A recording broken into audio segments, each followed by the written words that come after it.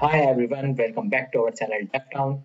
So guys, what we will learn in this today's video. So guys, today I will tell you how you can sort a list in the Excel. Guys, watch this video till the end. This would be a very great video, guys. Okay, so this thing would be used in the later series of the Excel when you will move forward.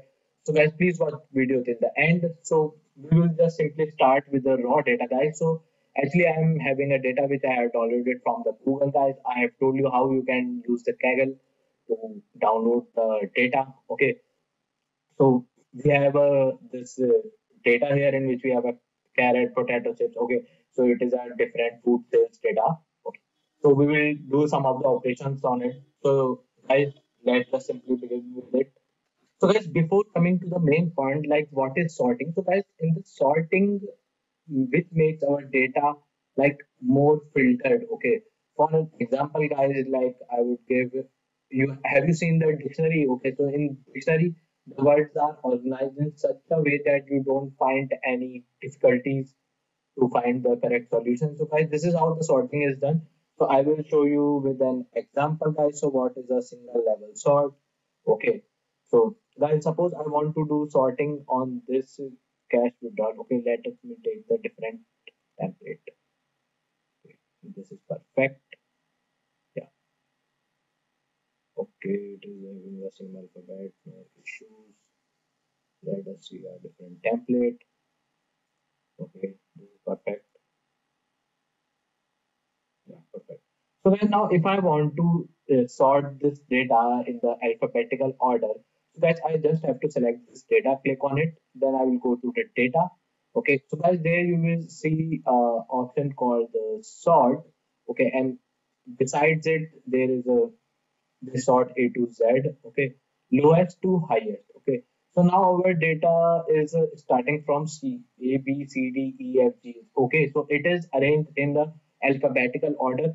So this is how, guys, the single level sort works, and you can also convert it from the Z to A, like from highest to the lowest.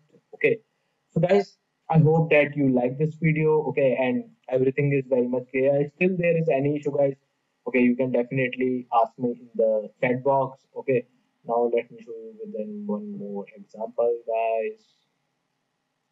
Okay, if I have a credit card tracker, no issue. Okay, so right now if I want to sort it, the as this existing balance. Okay, so I will just select it, click to the sort. Here I will see A to Z. See, guys, now it is sorted. Okay, and here you are able to see the triangle. Let me see what the triangle is giving us the warning. Okay, guys, I have told you that whenever you will see this triangle in the Excel, okay, so it is referred as a warning. Okay, so it is giving us a warning because we have changed the location of the data in the cell. That's why we are getting, guys, a warning here. Okay, you don't have to worry on the that part. So guys, this sorting can also be done on the numbers. Let me show you. See if we have there.